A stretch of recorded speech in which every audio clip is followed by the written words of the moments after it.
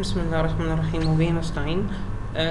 هناخد مثال بسيط بس كده في الفيديو ده عن عملية السيرش. تمام، او الموضوع الفيك كرايتيريا. انا دلوقتي عايز اعمل سيرش بسيطة جدا على اليو اي، ودي طبعا عنصر من الشابتر رقم 14. لو جيت هنا على الفيو اوبجكت اللي اسمه الامبلويز، عندي هنا اوبشن اسمه فيو كرايتيريا. هاد فيو كرايتيريا، هديلها اسم افتراضي للتمييز بس مش اكتر، واقول له هنا add named criteria. هقول له ان الديبارتمنت اي دي يكون equal قيمة هيستناها على الشاشة، وان add item جديد وليكن مثلا ان السالري تكون مثلا greater than، اكبر من قيمة معينة برضه هيستناها على الشاشة. واجي هنا على الكرايتيريا يو اي هاند هقول له اوتوماتيك كويري، يعني باي ديفولت كده هيظهر ايه فاليو. تمام، وفي نفس الوقت هنا بيقول لي بالنسبه للسيرش المود اللي هيظهر قدامك البيزك ولا ادفانسد. فشوف اللي انت عايزه، عايز تشوف الادفانسد او البيزكس ولا لا. الاوبريتورز حابب تشو اني واول ولا لا. تمام، واقول له هنا اوكي. انا كده عملت بمنتهى البساطه الكرايتيريا. اسمها ايه الكرايتيريا اللي انت عملتها؟ اسمها ام. طيب هتشوفها ازاي؟ انا كل اللي انا عايز اعمله طبعا شاشه اسمها سيرش ام. لما هفتحها يكون فيها سيرش كومبوننت وفي عمليه نافيجيشن على شاشه تانية اسمها edit. طيب طبعا لو جيت هنا على الامبلوي،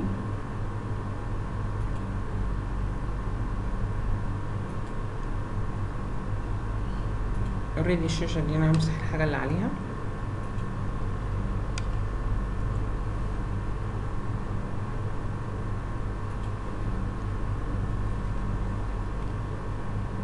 لو جيت هنا طبعا على الامبلوي ونزلت تحت هلاقي حاجه اسمها named criteria. هفتح النيمد كرايتيريا اللي على مستوى الامبلويز،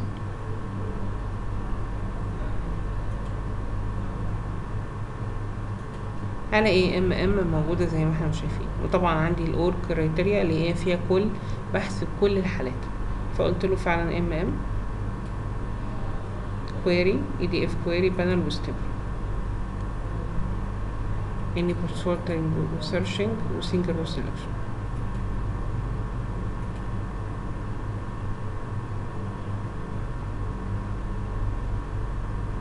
ده الشكل اللي احنا شايفينه زي ما احنا شايفين دلوقتي. هعمل ايه تاني؟ هعمل هنا ان البوتوم ده ان التكست اللي موجود داخلي ده اللي هو الاوتبوت التكست اللي موجود في الامبلوي اي دي هحوله للينك بحيث لما اضغط عليه يوديني على البيج التانية. طب اولا هنا ده بيجيب الفاليو بتاعته من الرو دوت امبلوي اي دي، يعني بيجيب الامبلوي اي دي من الرو بالكامل، بيجيب ريكورد معين من الرو بالكامل. فهاخد الفاليو بتاعته كوبي. ليه خدتها كوبي؟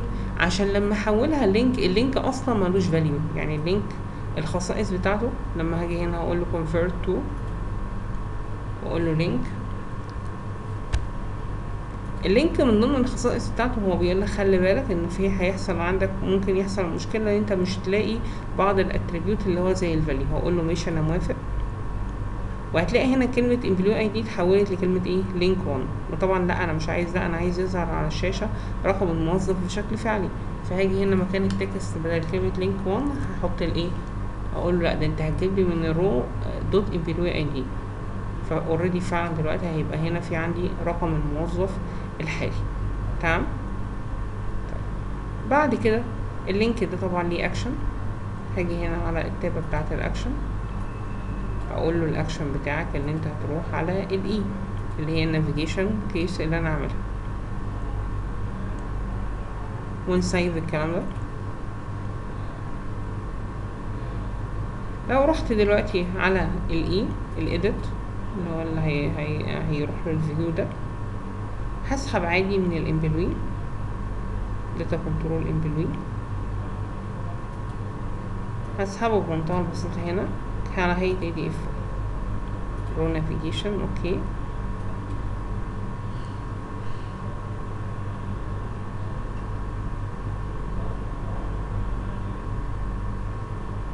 ونزود بوتوم وليكن ده هيعمل باك، هيرجع مرة تانية للبيج دي.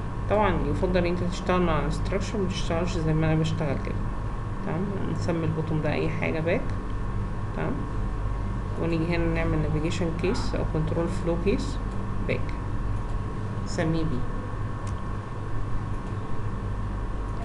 اوريدي الاكشن عندي هنا يكون ايه؟ بي.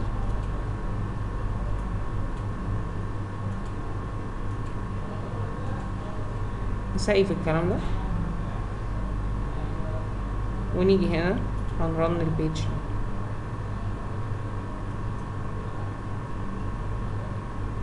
وهوقف الفيديو طبعا عشان الرن اللي بياخد وقت، وبعد كده نرجع نكمل تاني. زي ما احنا شايفين اوريدي طبعا كويري اوتوماتيك، فاوريدي هو مطلع الداتا زي ما احنا شايفين. اقدر اقول له هنا السالري تكون اكبر من 5000، سيرش. هيجيب طبعا الناس اللي السالري بتاعتهم اكبر من 5000. اقدر اقول له قول يعني تو كونديشن مع بعض. تمام، ان يكون القسم رقم 50، يعني في 50 وفي نفس الوقت اكبر من 5000، سيرش. او اقول له اني الشرط ده او الشرط ده، يعني الناس اللي شغالين في القسم رقم 50 او بياخدوا اكبر من 5000. تمام، طبعا هنا ريست دي بقدر ريست، يعني بيشيل الكونديشن اللي موجود. تمام، سيرش ريسيرش. لو جيت هنا على الادفانسد، اقدر من الادفانسد بمنتهى البساطه اجي هنا مثلا اقول له كل الحالات بقى، لا ده مش جريتر ذان بس، ده انا عايز اقول له don't equal to doesn't not equal less than or equal to greater than، كل الحالات موجوده قدامي. تمام، وبالنسبه للديبارتمنت اي دي نفس القصه برضه، نفس الاوبريشن موجوده. طيب انا مش عايز الاوبريشن دي اللي هي دول بس التو فيلدز دول، لا ده انا عايز فيلد اضافي، يعني حابب ان انا اخلي اليوزر امكانيه اللي هو في الران تايم يزود فيلد يسيرش عادي. يجي هنا على حاجه اسمها اد فيلد، وسي مثلا يضيف حاجه زي الهاير ديت. اضافت فعلا الهاير ديت، يستخدمها في السيرش بتاعته عادي. الناس اللي تعينوا بيفور التاريخ ده طبعا كلهم هيكونوا موجودين، سيرش، لان الداتا بالكامل عندي اوريدي كلهم متعينين قبل التاريخ ده. تمام، طبعا بيفور او افتر او ان، يعني في التاريخ ده او هكذا. طيب هو ضايف هنا فيلد في الران تايم، فطالما دي حاجه ضايفها في الران تايم يقدر يشيلها، فيدوس هنا على الديليت، رجع تاني زي ما كان زي ما احنا شايفين. عايز ارجع للبيزك هقدر اروح للبيزكس بمنتهى البساطه. تمام، اوكي. طيب لو رحت دلوقتي على اللينك ده الموظف 173 حصل نافيجيشن واداني فعلا البيانات بتاعته، واقدر اعمل ايه اديت براحتي، واقدر اعمل باك زي ما انا محتاج.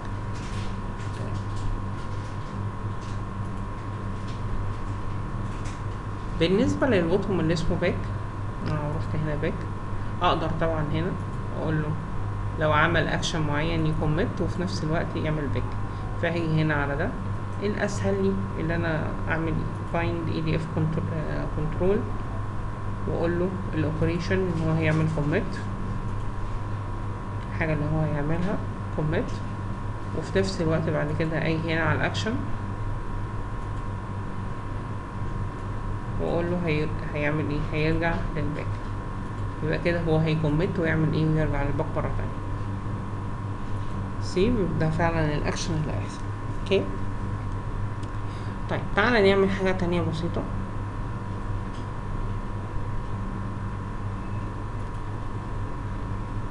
تعالى نخلي ان الموضوع لما يدوس على بوتوم، انا هي دي اوريدي احنا في مثال خدناها طبعا في التاسك فلو، بس انا في حاجه كنت يعني نسينا نقولها، اللي هي بتاع موضوع الاسكيبل فاليديشن او الايميديت. هروح هنا بمنتهى البساطه للتاسك فلو ده، هقول له لما يدوس على اللينك هينفذ create insert الاول، operation create insert،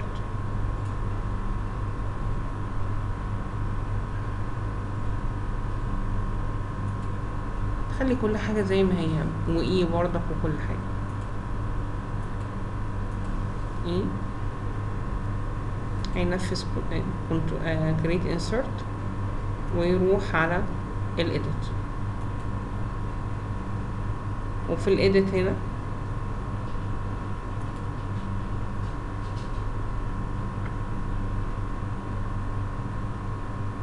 هريبايند، وخلي بدل كوميت هيرول باك. يعني هو اوريدي طبعا. تعالى الأول نشوف الحالة الأولى، نعمل رن كده ونشوف في الشكل الأولاني هيحصل ايه.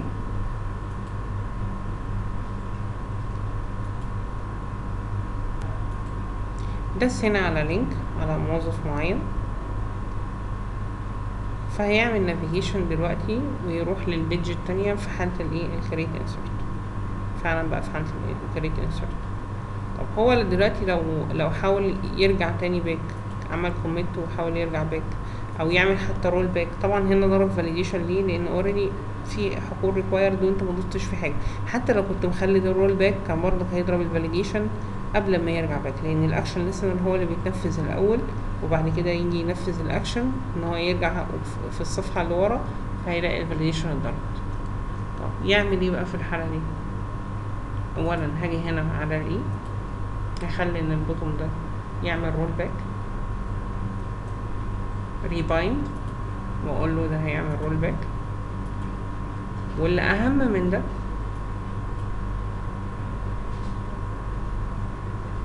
طبعا نرجع الاكشن تاني، لان انا اوريدي عملت ريبايند، فالاكشن اللي موجود اتشال.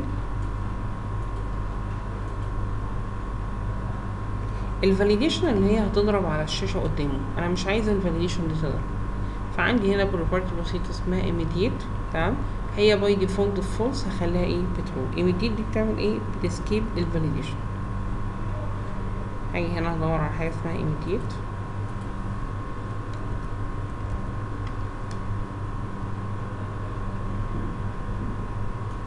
هي بترو، هخليها ايه بفولس.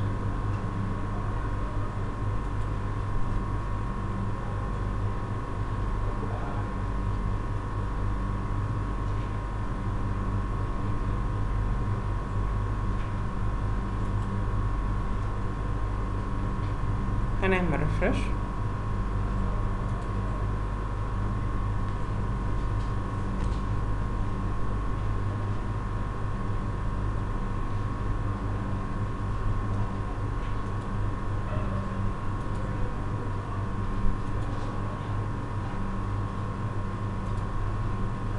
شيل الديسيبل بس اللي على ده.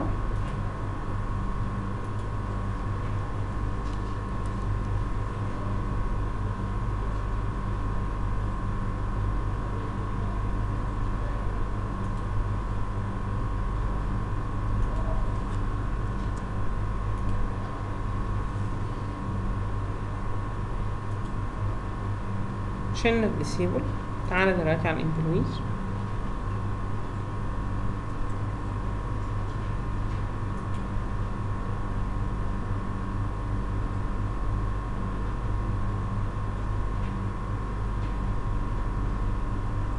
وهنرن.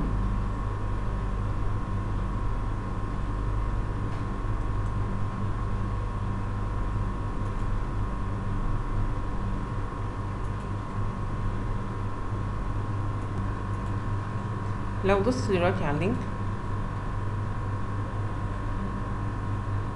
راح هنا للبيج دي، دوست رول باك، ضرب الفاليديشن. دي كده الحالة الافتراضية اللي هي بتاعت الإيميديت. هي المفروض طبعا كانت الإيميديت كان باي ديفولت كانت بتبقى موجودة في فولس، أنا هخليها بترو.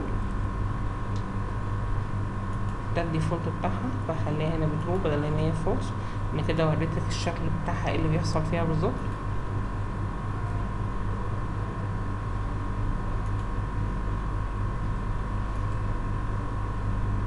لو رنيت البيج دي طبعا هترن معايا بسرعة المرة دي، لأن هي اوريدي موجودة على السيرفر على طول، والسيرفر قايم.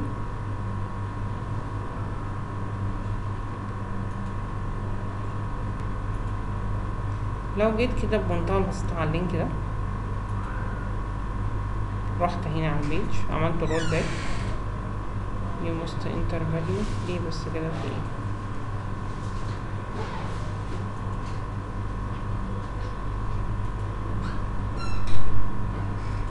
رنيت البيج تاني، انا رحت بس شفت ايه المشكله، طلع ان يعني كانت مكيشه ما تسيفتش الايميديت اللي بترو، رجعت تاني في فولس. دوست هنا على البوتون ده، دوست رول باك، فعلا الايميديت عملت اسكيب للفاليديشن زي ما احنا شفنا.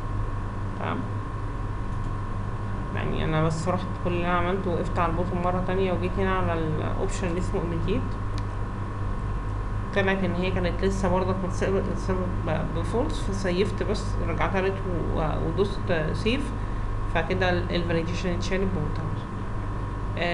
دي كان اوبشنز بس بسيط بس مهم طبعا، موضوع الايميديت وموضوع ازاي يعمل سيرش تمام بيج تمام باستخدام طبعا السيرش كومبوننت او الفيو كرايتيريا اللي موجوده قدامي، وازاي اقدر احول ال اوتبوت تكست معين او اي كومبوننت احولها للينك وانافيجيت من خلال اللينك. بكده اوريدي يكون الفيديو ده انتهى. ان شاء الله الفيديو الجاي نكمل بقيه الشابتر. السلام عليكم ورحمه الله.